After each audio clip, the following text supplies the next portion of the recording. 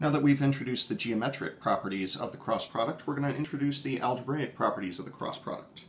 So all 6 of these are going to be good to know. So first one is that the cross product is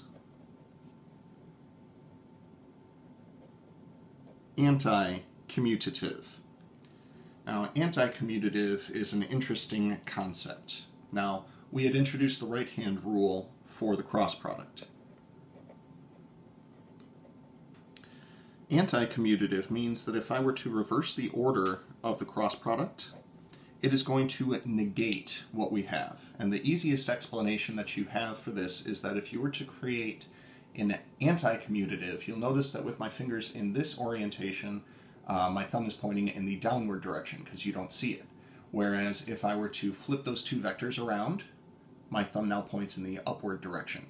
If I'm simply reversing the direction of the resultant vector, then that's like multiplying by -1. So that's what we mean when we say anti-commutative. Second one is that the cross product distributes over vector addition.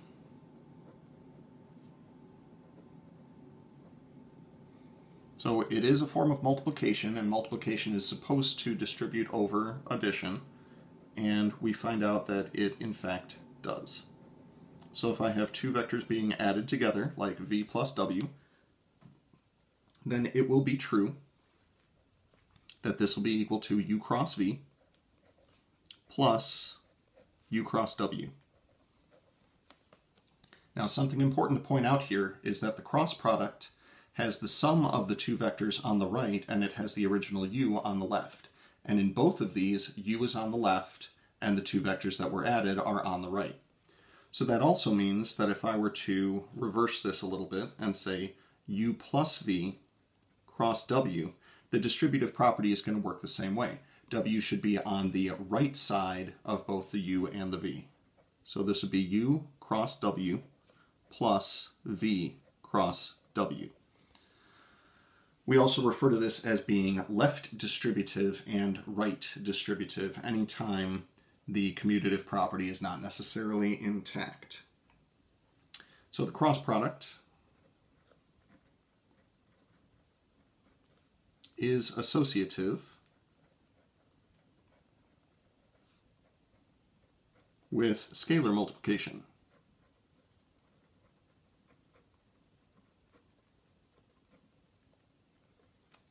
Now again, this one is going to be fairly straightforward due to the fact that if I were to multiply one of these two vectors by a scalar, then that would simply multiply one of the rows of the determinant by that scalar as well.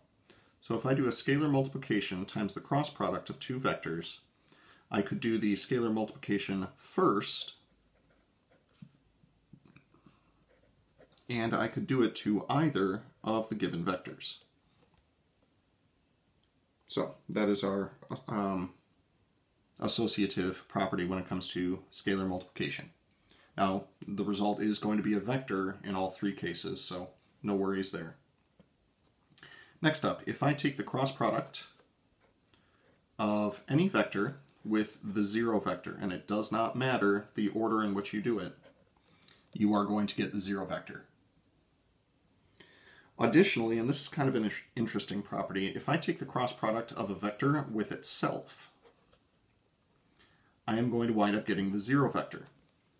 Now, this is not just for itself, but if we combine this with the associative property, if we take the cross product of any 2 parallel or anti-parallel vectors, we are going to wind up with the 0 vector.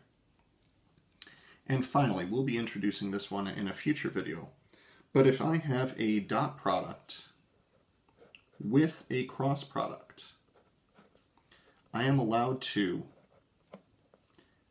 change the order in which I'm doing the cross product and the dot product with no penalty. That is to say, retain the order UVW, UVW, do a cross product here, then a dot product here, or a cross product here, then a dot product here.